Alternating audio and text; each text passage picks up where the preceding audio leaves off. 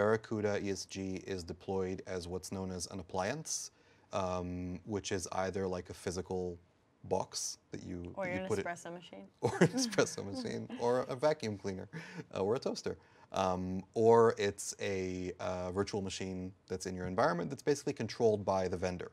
So in cloud environments, we also have appliances, and appliances are sort of like black holes in a way, in the sense that you don't really know what goes in and out of them. You don't really know what's going on them. They're usually encrypted, so you can't really see what's going on the disk. You're out of the loop.